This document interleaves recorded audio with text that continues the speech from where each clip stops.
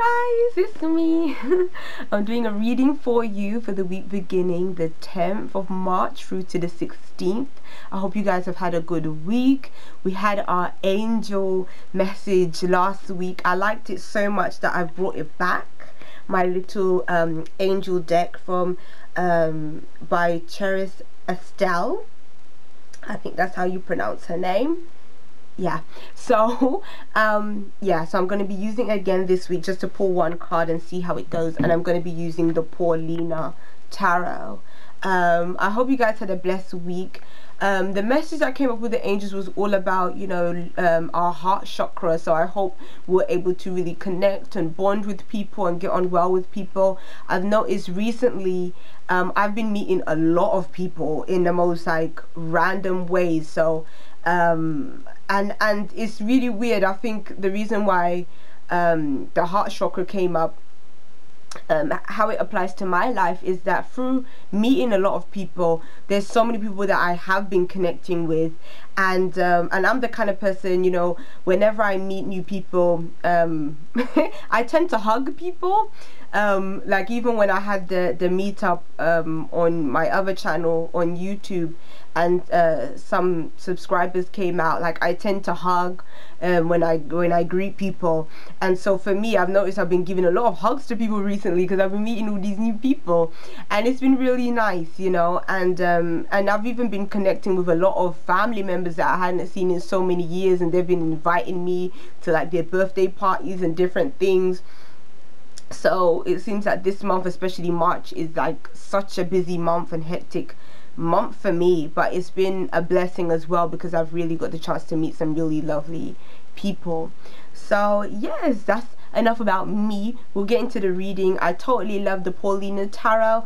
I love the fact the card stock in this deck is really what I love about the deck, even though the artwork is amazing. But I really love like the thickness of the cards. I wish that other tarot decks had this sort of thickness of card.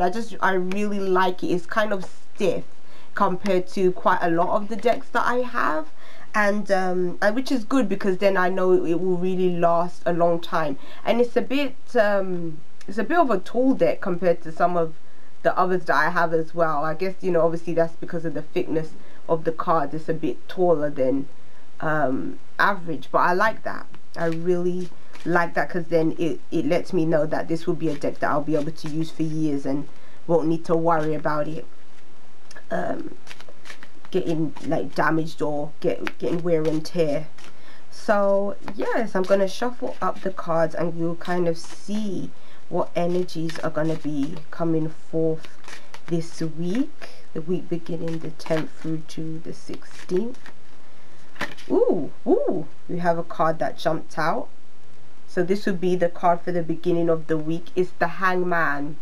And as you can see, this card is like, it's really beautiful. I love the artwork in this deck. Very whimsical looking. The Hangman for me is all about a change of perspective. And I feel like the change of perspective comes from us just looking at our lives in a really different way.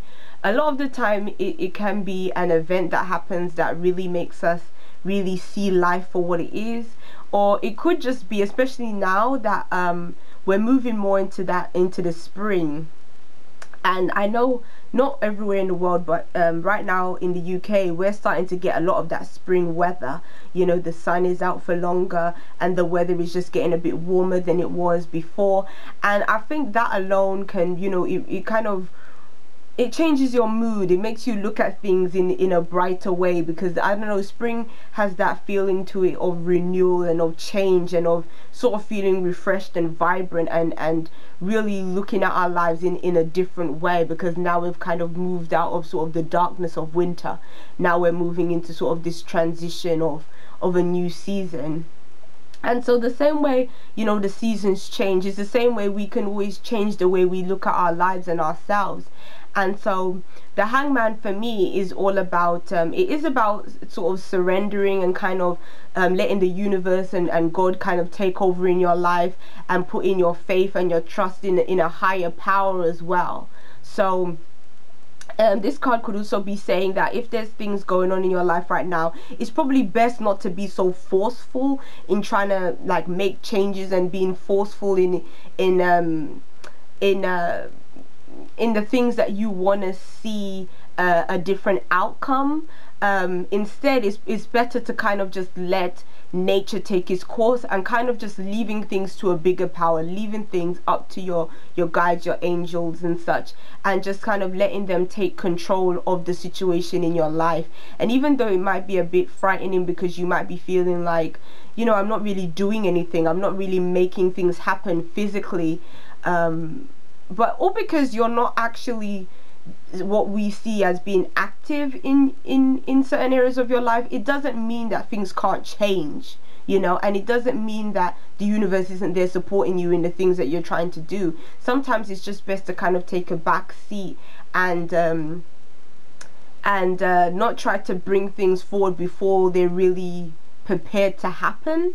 I think that's the best way to say it, because sometimes we want something and we want it so eagerly, and we want to just see it happen and come forth, but sometimes it's just not the right time, and it's best to just sort of let things happen as they will. It's not to say that you won't get it, but it's just to say that, you know, maybe right now just isn't the right time, and maybe right now isn't the time to sort of I don't know, the word forceful always tends to come up. I don't know why that is, but yeah, it's not the right time to kind of just be forceful in trying to make things happen. Just kind of let things take its course. Okay, now we go for the middle card. Middle of the week, we have the Queen of Pentacles. This is quite a nice card. The Queen of Pentacles for me is kind of about it shows that there are going to be things that are going to be coming forward in your life, probably to do with work, probably to do with money and finance. But again, it's the Queen of Pentacles isn't like the King, where the King is going to be more action orientated. A Queen is a bit more, you know, just like the way women are, we're a bit more passive. So, you know, in being passive, again, it doesn't mean that things aren't happening or that things won't come forward, but sometimes you just don't have to be so forceful. You don't have to make the huge effort. Things will happen, things will take its course. So just sort of take your time with things. So if this is to do with money or finance, like things you really want to happen in a material sense, know that things are definitely taking place, especially with the Pentacles card. Things are happening, you are getting somewhere, things will materialize, but it's just not the time to be so direct with it. Just kind of take a back seat and kind of just, you know, chill out a bit. You know, don't be so controlling, just kind of chill out and see how things goes. And then the last card is the Moon. Maybe that's another reason why we have to kind of chill out a bit at the beginning of the week and be a bit more passive, is that if there are some things dealing with money and finance, it could be saying that now is a good time to let your intuition guide you. It could be saying that you kind of have to take a back seat to feel the situation and see if it's the right situation for you, because it could be saying that if you go straight into this situation really quickly, you might find that there's something about it that isn't quite right. There's something about it that isn't clear right now, and so it's saying you need to kind of take your time with this situation. So if any opportunities do come up during the week, I would say take some time out before agreeing to anything. Just make sure you have all the details and everything is clear to you, and use your intuition as your guide to really see if this is something you really want to get involved with. So yes, take your time this week. Don't rush into anything. That's kind of what the cards are saying. And I'll pull one of the cards from my angel deck. Oh, the Paulina Tarot, I forgot to say who it's by. It's by Paulina Cassidy. And it's a really lovely deck. Love that deck. And so let's see what the angels have to say for this week. Okay, shuffle them up, shuffle them up, shuffle them up. And we'll go, it says angelic guidance. I think we got angelic guidance last time. Well, at the back. Sometimes the back of these cards, some of them are similar. But this side is always different. But it says, don't be afraid of the dark. It is only the light casting shadows. Ooh, isn't that interesting, seeing as we got the moon card? It says, it has been said that the brighter we shine, the more shadow we cast.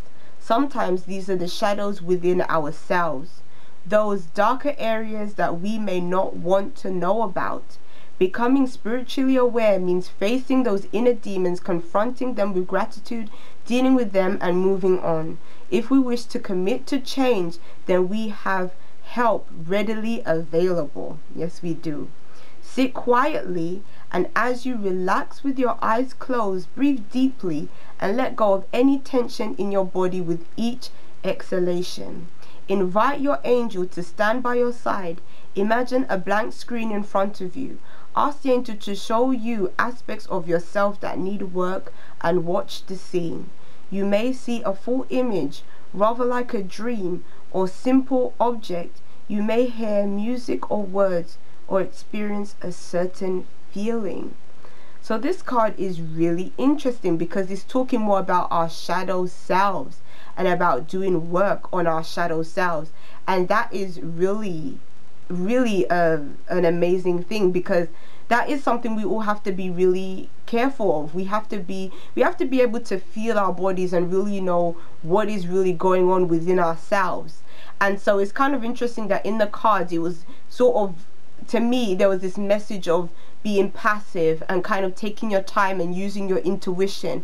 And it seems that this week is really a time about going within ourselves. It's not a time of really making things happen on the outside and forcing things to happen in our lives. It's about ourselves and spending time with ourselves and really being able to see what is it in our lives that needs changing, or what is it in ourselves that needs changing. And you know, because sometimes we get caught up so much with external things in life, and we don't take any time out to really say, you know, what is it that I need to work on personally? You know, what is it that I need to kind of address within myself, because like it says about facing your inner demons, and that is hard to do. Sometimes it's hard to do shadow work, because a lot of the time we don't want to face the negative, we don't want to face the bad things that we even see come out of ourselves. And a lot of the time we're very in denial about these things. But the thing is that the thing that you resist the most, the thing that you're most in denial about, is always going to be the thing that is going to show up the most, because of the fact that you're showing a resistance to it. But if you embrace even the negative or so-called negative side of yourself, I don't like to use the word negative, but if you try to, because really nothing is really negative, but it's all about the way you look at things, basically. But if you try to work on the sides of yourself that you know needs improving, it's a wonderful thing, because something that may be in your life that is holding you prisoner, you will feel sort of liberated and free once you're able to kind of address those issues and to be able to move forward. And you just find that when you're able to move forward, you look at life in a really different way, and you will also, and it will change so many other aspects of your life. Things that you didn't even expect to change will change, just from doing the shadow work within yourself. So yeah, this is a really great card, and I think because I'm really enjoying this angel deck, I think every week I'm gonna pull a card from this deck, because yeah, I'm totally loving it. Even though I've had it quite a while actually, but I'm really enjoying it recently, these past few days. So yes, I'll see you guys. I hope you have a wonderful week.